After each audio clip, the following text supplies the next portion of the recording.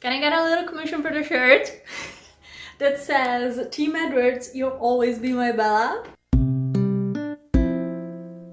It was my birthday a couple of days ago, and my friends have a wonderful sense of humor. A couple of days ago, I saw the video from Just Ali that was honestly genius. She picked her entire TBR with a randomized wheel, but the wheel was randomizing the ways in which she would pick TBR. So it's not just like numbers or titles, it's ways that you can pick the book. So she had like boyfriend chooses my TBR or a card game, and I thought that was so cool because a lot of the videos in which there's just a wheel with randomized numbers or titles, they're very fun. I, however, get bored very easily. I thought that's a wonderful idea. So I put a little bit of a twist to the way that she did it, but I was incredibly inspired. So I'm going to link that video down below. She was so cool. I love her channel. So in my wheel, I put boyfriend chooses, dog chooses, randomized number, a sad book, a fave author's favorite book, so a author that recommended a book, Pinterest chooses, which is one of the videos that I've already done. I'm going to link it up here. Instagram chooses, a speculative weird book, and my friends choose, like my best friends can choose a book. I did a little video in which I kind of picked a little bit of the books that I want to read before the end of the year, but here are some of them. These are the most, I think, fall-esque. I already had that conversation. How do you say that? Fall core? I thought we could choose. How many methods have I put in? I put like 9 or 10. I think we can do like 7 or 8 because I'm not the fastest reader. I'm kind of in the middle. Spin the wheel.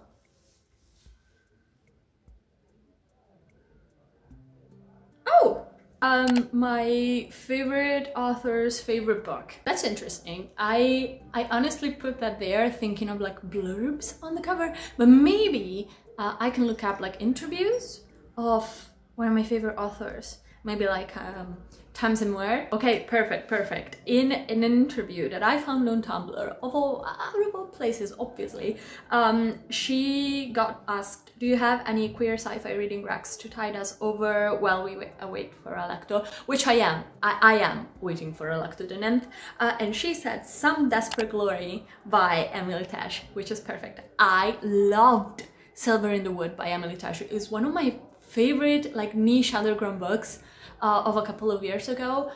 It's a novella, it's not even a full book, and I loved it so much. She also says that book should really be called Problematic Gaze I Have Loved, which is my personality in a nutshell. Let's spin the wheel one more time. And we have, oh, my friends chooses. Perfect.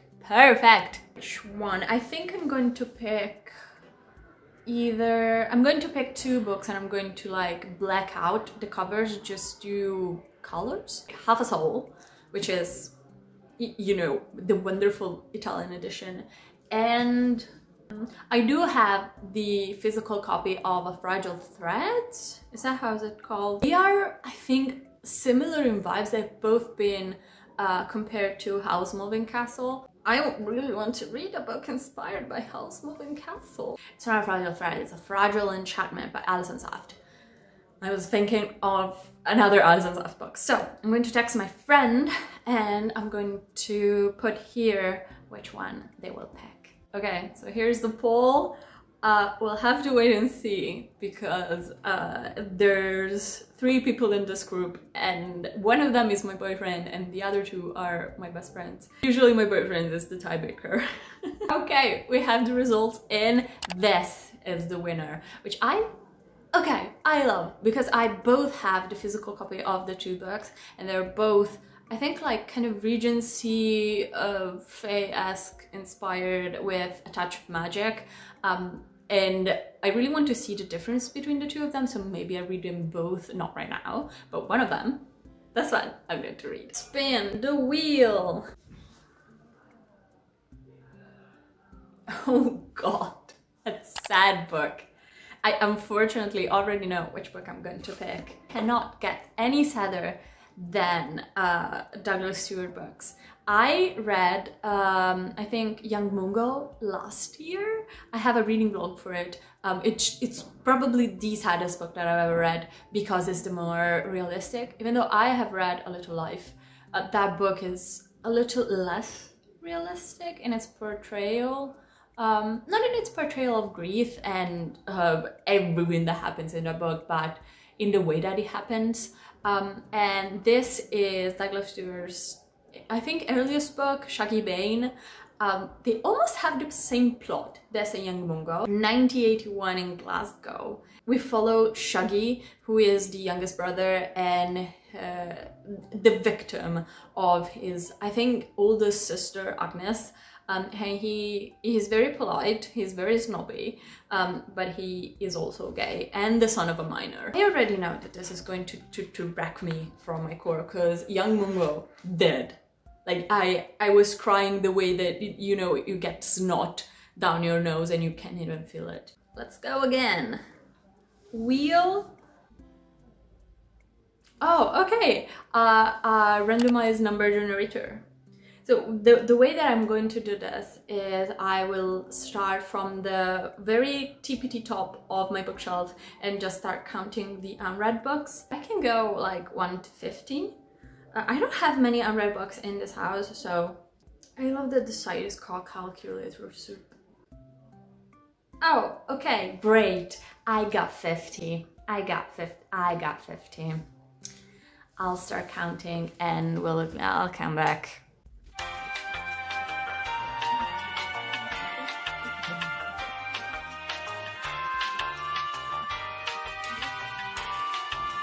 I got incredibly lucky because number 50 is The Vegetarian by Hong Kong. If you don't know, Hong Kong is the first South Korean author to ever received a Nobel Prize for Literature. And she received it like last month.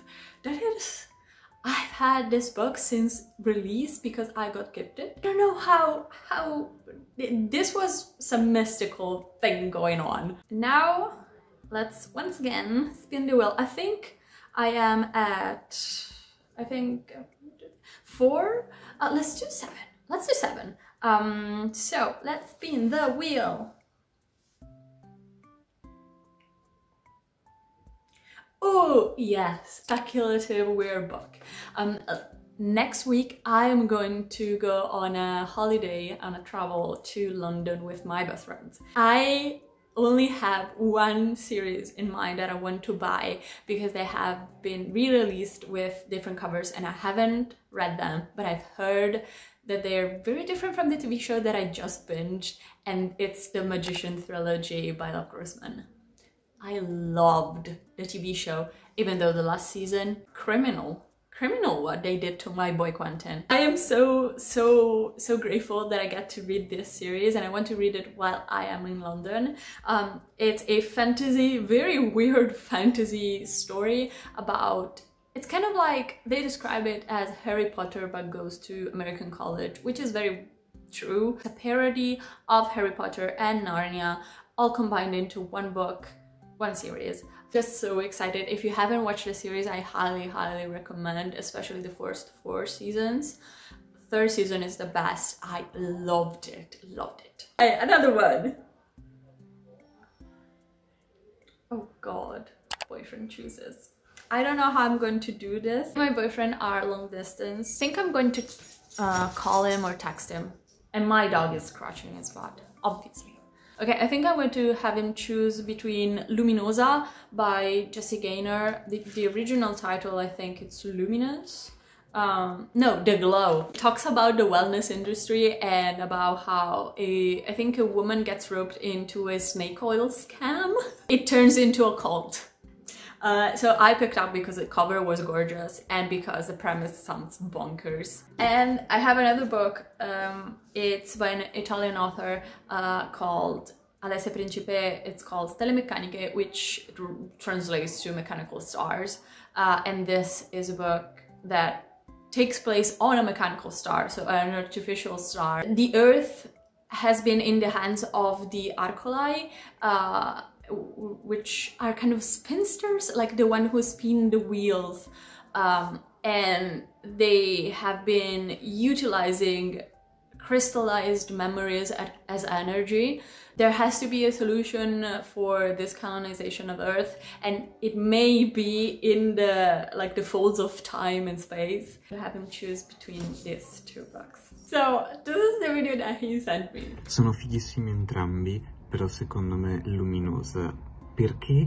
Perché volevo comprarlo anch'io, adesso che lo leggerai tu, potrei farmi una recensione. He filmed it all in like so close to the camera. He chose The Glow by Jessica Gaynor. I'm very happy about it. I haven't read this kind of weird non-fiction edition book in which they talk about a very non-fiction issue, like a real issue, but in a novelized way.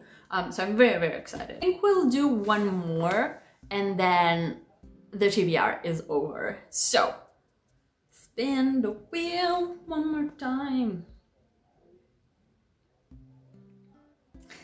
Okay, Instagram chooses. I don't have a dedicated like book talk, booktube Instagram account. I just have a private account in which I'm very embarrassed to say that people from my high school still follow me, and I don't really want to expose this channel to them. So what I will do is the thing that I did on Pinterest last time, in which I'll just scroll on my For You page and see which book I get first. I think I'll do it on my iPad because it's easier. I'm filming on my phone, so okay. It keeps on showing me the Throne of Glass series and just like Sarah J. Maas books.